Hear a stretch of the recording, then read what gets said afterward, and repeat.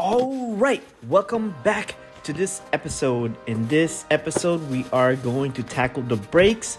But first, I got some packages in the mail, so let's check out what I got.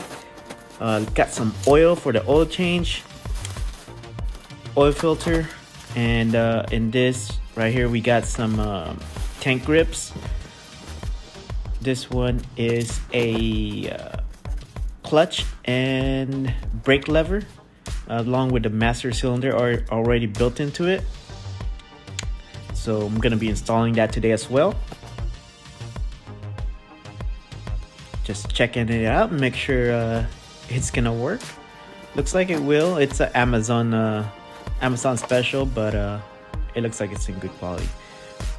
So right here, what I'm trying to do is remove the brakes from the brake line, but it's the pistons are seized and stuck, and you can't really move the brake pads.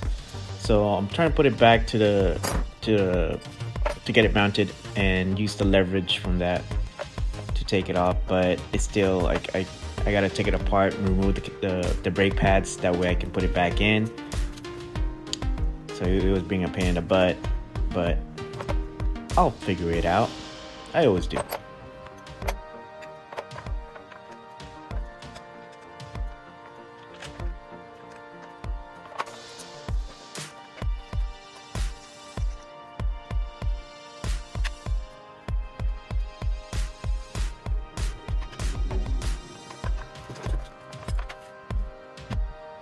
Alright, so what I'm gonna do right here is basically use the C-clamp to push the pistons in, basically to break them loose, because they are, like I said, seized and it just didn't want to move.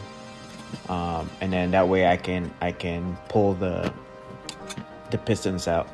I don't have the actual piston pullers, so I end up using pliers and just do it very carefully so that it doesn't gouge them.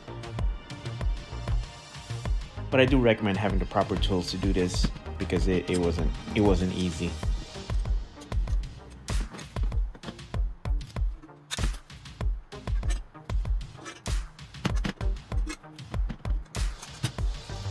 Alright, after getting the pistons out, I am cleaning them up. It had all kinds of gunk in there, really hard stuff as well. I wasn't able to get the footage of pulling them out somehow. My camera didn't record, but here I'm just cleaning them up, make sure they're clean. And remember how I was saying that you gotta do it carefully so you don't gouge them? Well, I gouged this one. This one was being a really pain in the butt to get pulled out, but I think it's gonna be fine. It's not really on the area where it seals. It's all at the very end, so I think it'll be fine. I don't think I'll have any leaks on it. So I'm gonna keep it going. There was so much junk inside the brake caliper. They were like nasty, gunky things, so I was just trying to clean as much as I can.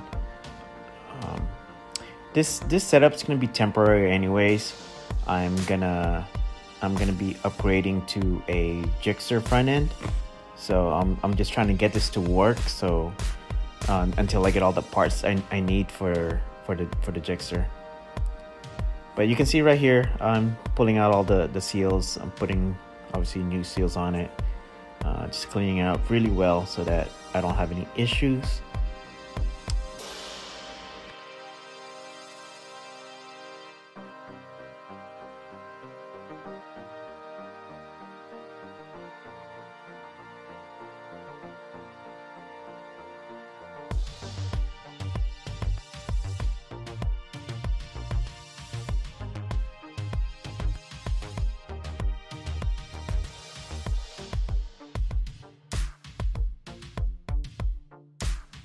Putting on the new seals is pretty straightforward. There's two seals, the inner and the outer. The thicker seal goes on the inner, and then the thinner seal goes on the outer. You can't really mess it up. It only goes in one way. So just take your time, make sure it's seated right, and then reinstall the pistons.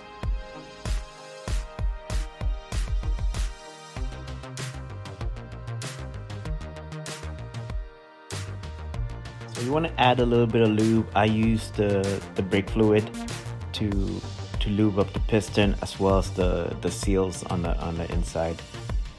That really helps sliding the pistons back in.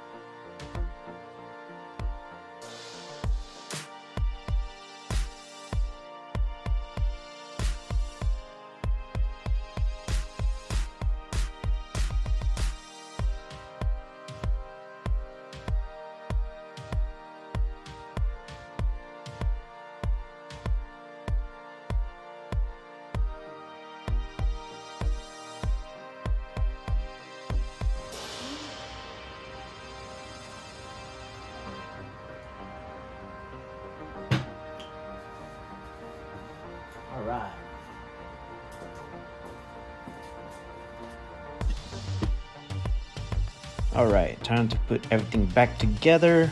Just pretty straightforward. Put it back together the way you take it off. As you can see here, I'm not using new brake pads like I mentioned earlier. I am upgrading the front suspension, and that's gonna come with new brake calipers, rotors and all that. So I'm not gonna be using this anyway. This is just temporary, so I'm just gonna use what I have. There's still enough brake life in there. Should be good.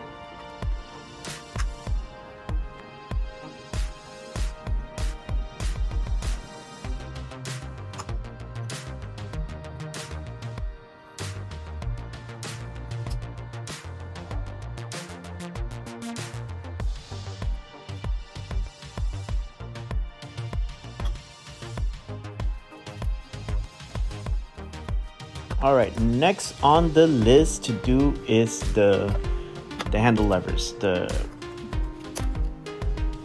brakes and the clutch.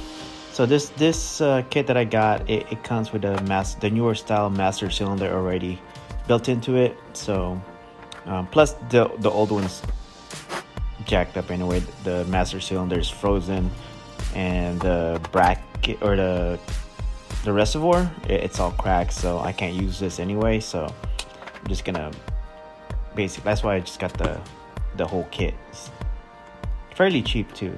Again, it's Amazon.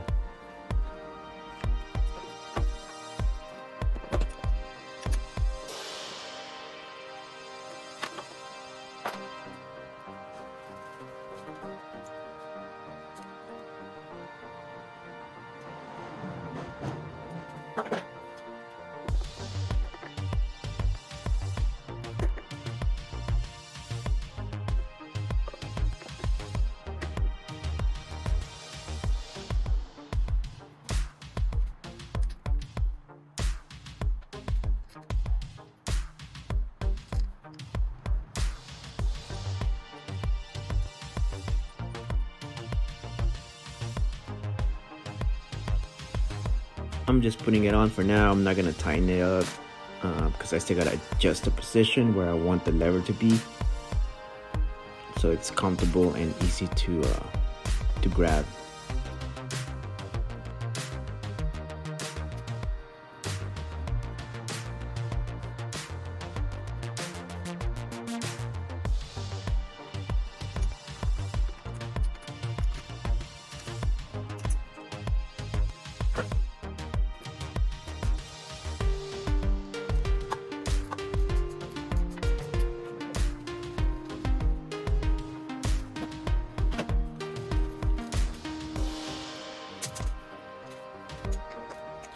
All right, the clutch side is a little bit more involved because in order for me to pull the clutch lever out, I have to slide the whole thing out of the handlebars. So that means I gotta take everything off from the what do you call that? The grips, the sliders, and the turn signal assembly.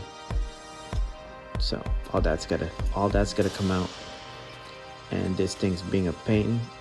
It didn't want to get unscrewed, so I had to get creative to get it all out.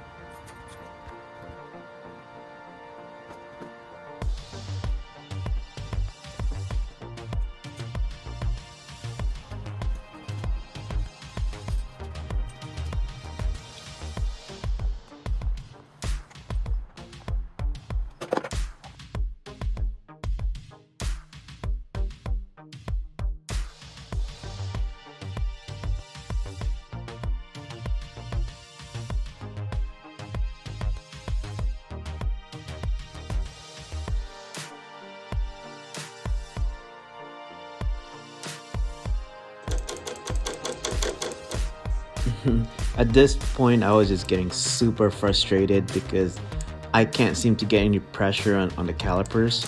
So I was just trying everything. I've been bleeding the brakes forever, but I noticed that when you go slow and slow pressure on the lever, you can see the bubbles come out. So I was doing that for a little bit, and that seems to work.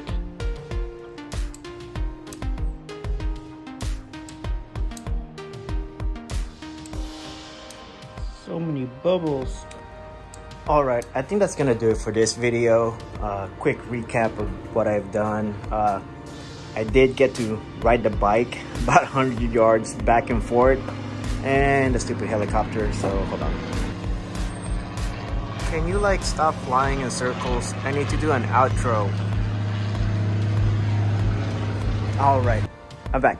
So again, quick recap of what I've done so far. I rebuilt the brakes, so the brakes are rebuilt, but I don't know if it's just airing it, what's going on, but it still feels super spongy. So I'm doing this little trick that I've learned. I guess if you crack it open a little bit and leave it overnight or two, it'll help push the air out.